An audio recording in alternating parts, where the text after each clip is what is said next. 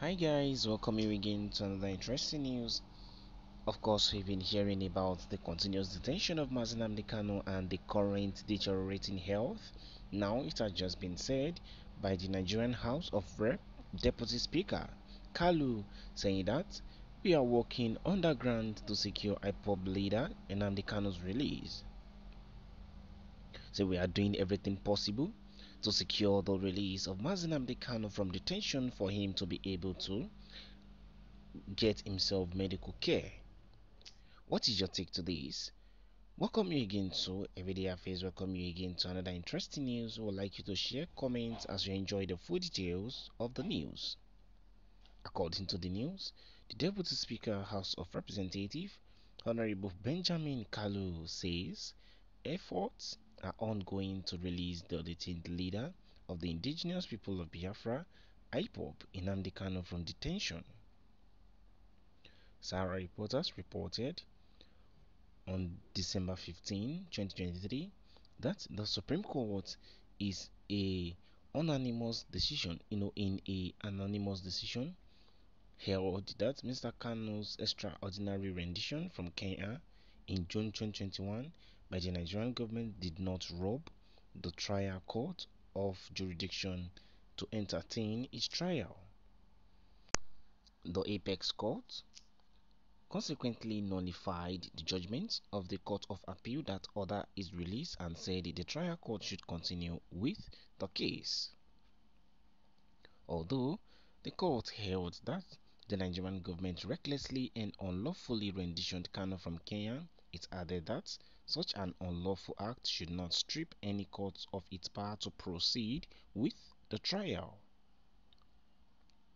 Our law is that evidence illegality obtained is valid before the court. A violation of Mr. Kanu's rights should have been, by way of civil proceedings. This is not our law for now, the court declared. But speaking virtually on the Southeast Political Roundtable, a current affair radio programmer on Flow FM in Umaya on Tuesday, Kalu said that talks were ongoing to free Kanu. He, however, advised the youth of the southeast region to stop the observance of the sit-at-home exercise, emphasizing that it scares many investors who want to contribute to the development of the region.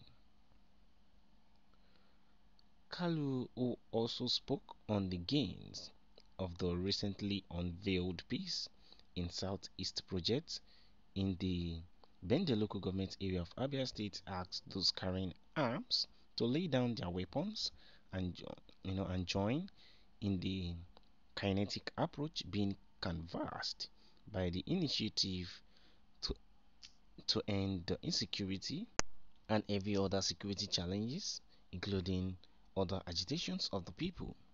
He called for support to enable the government of President Bola Tinubu to deliver optimally, saying that the president is interested in the development of the southeast region. He said that, we can't put all our programs and plans on social media.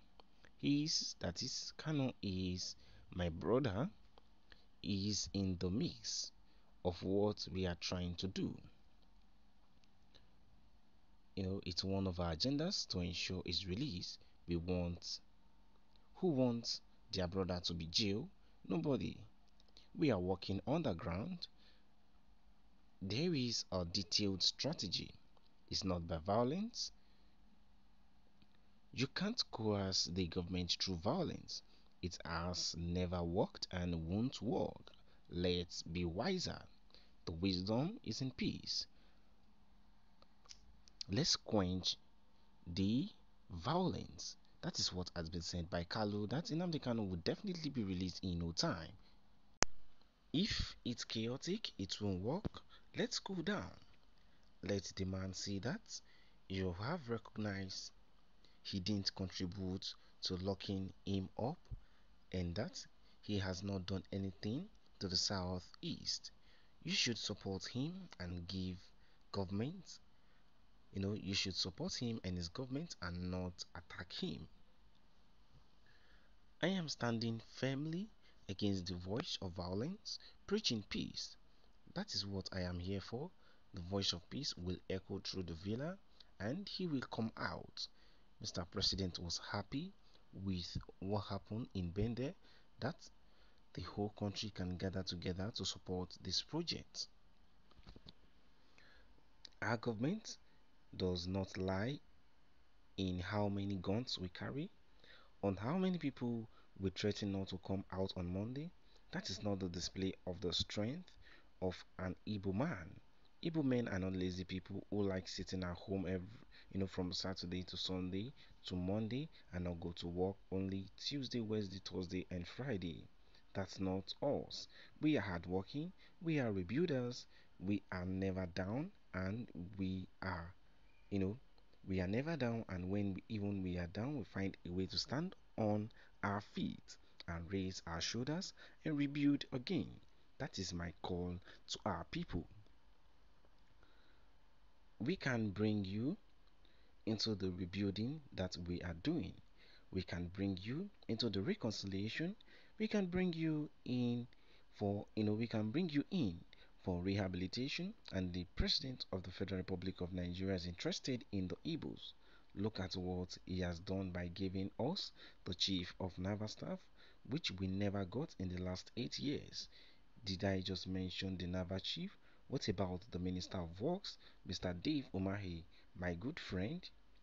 Mr. President gave the Minister of Works to an Igbo son that proved himself in Ebonyi, and he said, come and build what you did in Ebonyi in the entire Nigeria, starting from the 5 states of the southeast.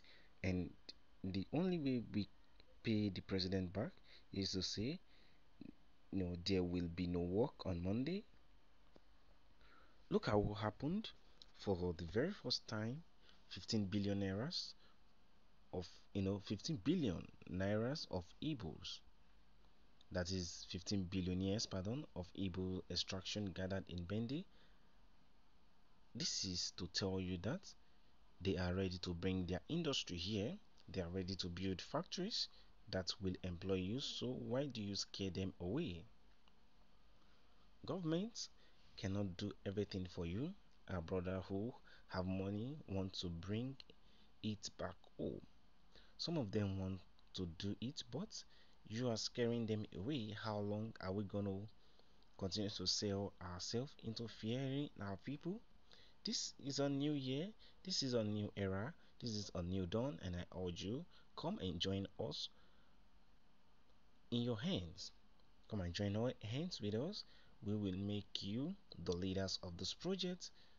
Don't lead those carrying guns. Come and lead those who will call the peace marshal. Let's give you the responsibilities. Let's give you a task. What is your take today? We have just heard what has been said by Kanu, saying that they are working silently, working underground to see the release of Nnamdi Kanu come to reality, also urging the Igbos to do what they have to do and stop the sit at home. What is your take to this? We'd like you to let us know your own point of view to this. Like to share it with us via the comment section on this that has been said, whether you are working or you are not working underground. What I know is Nnamdi Kanu must come out. This is a quick reaction from Kenny Michael, saying that whether you people are working underground or not, he must come out. We would like you to share it with us via the comment section. Thank you guys for listening. Do subscribe to this channel if you have not, and I will see you on the next news. Bye for now.